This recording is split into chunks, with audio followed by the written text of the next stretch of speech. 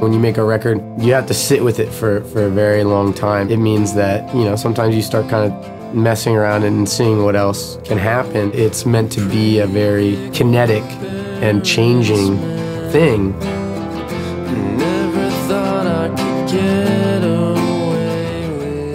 I had never met Andy and Rob before. I'd never met Christine from Pool Kids before. Again, these are like people who you're like aware of their artistry, but it's just always a matter of time until your streams start to run into each other.